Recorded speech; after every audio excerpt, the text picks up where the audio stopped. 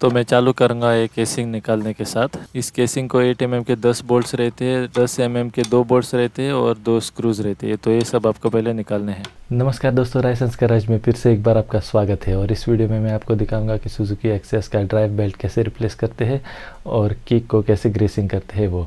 अगर आपने सब्सक्राइब नहीं किया है तो प्लीज़ सब्सक्राइब कीजिए। तो चलिए शुरू करते हैं।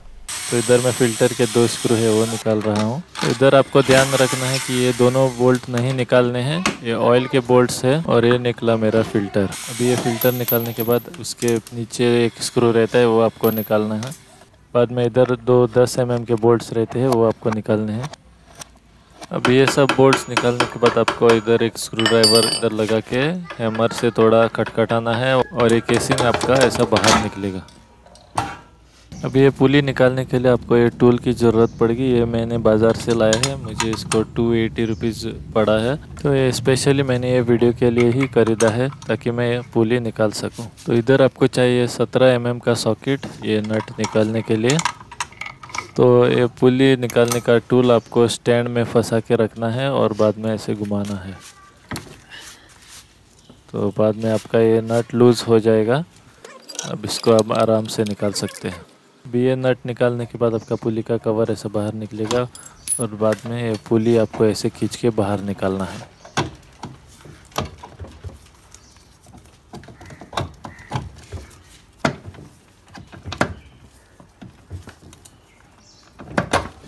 तो ये निकली हमारी पुली। अभी इसको हम साइड में रखते हैं और बढ़ते हैं आगे निकालने को हमारा ड्राइव पुली फेस।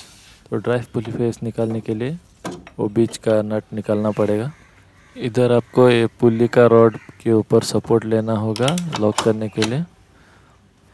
एक बार ये नट लूज़ हो जाए तो वो बाद में आराम से निकल जाता है। तो इधर मेरा नट लूज़ हो गया, अब मैं इसको आराम से निकालूंगा। अभी ये निकालने के बाद आपको पूरा ड्राइव फेस बाहर निकलेगा। और ये है किक स्टार्टर का रैचेट लॉक। अगर आपका किक स्लिप होता है तो ये आपको चेंज करना पड़ेगा। बाद में ये ड्राइव पुली फेस को आपको निकालना है।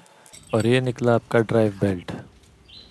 अभी मेरा ड्राइव बेल्ट जो है वो पूरा क्रैक हो गया है, इधर आप देख सकते हैं। तो इसको मैं अभी रिप्लेस करूँगा नए वाले के साथ। तो ये है मेरा नया बेल्ट, इसको आप देख सकते हैं कुछ क्रैक्स बिक्स कुछ नहीं है। तो इसको मैं अभी डालूँगा। तो इसको आपको पहले पोजीशन में लगाना है, बाद में आपको ड्राइव पुली फेस लगाना है और उसके ऊपर से किक रैचेट लॉक आपको फिर से लगाना है। बाद में वाइसर डालना है और फिर से नट लगाना है। अभी ये नट आपको अच्छी तरह से टाइट करना है। तो फिर से आपका लॉक करने का टूल लगाइए और इस बार आप पुली के नट के ऊपर से सपोर्ट लीजिए और नट अच्छी तरह से टाइट कीजिए। अभी ये नट टाइट होने के बाद मैं वापस डालूँगा मेरी पुली। तो पुली में आपको पहले बेल्ट ऐसे फिट करना है। अभी ऐसा प्रेस किया तो बेल्ट लेके ये बेल्ट आपके पुली के अंदर जाएगा। देखिए अब आप इजीली इसको अंदर डाल सकते हैं। अब डालिए आपका पुली का कवर, बाद में डालिए वाइसर और वाइसर डालने के बाद डालिए नट।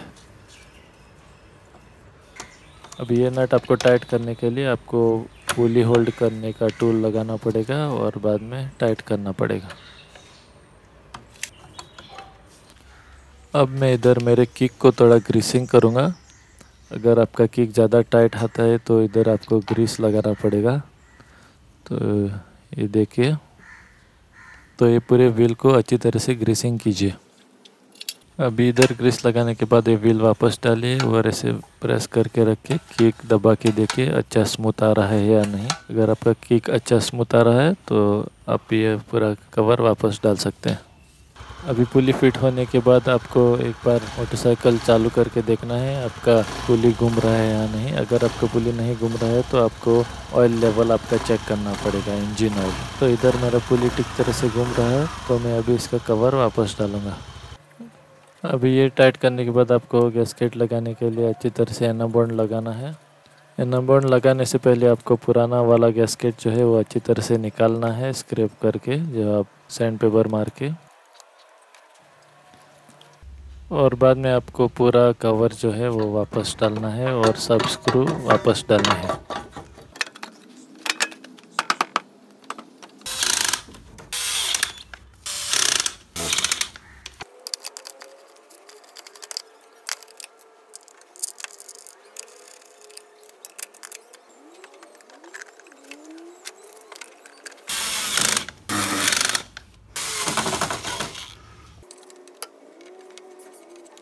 तो इस वीडियो में इतना ही दोस्तों। उम्मीद है आपको मेरा वीडियो पसंद आया होगा। अगर लाइक और सब्सक्राइब नहीं किया है तो प्लीज़ लाइक और सब्सक्राइब कीजिए और बेल आइकन का दबाइए मेरे लेटेस्ट वीडियो का नोटिफिकेशन आने के लिए। और कमेंट करने को मत भूलिएगा। तब तक आपका ख्याल रखें, फिर मिलेंगे।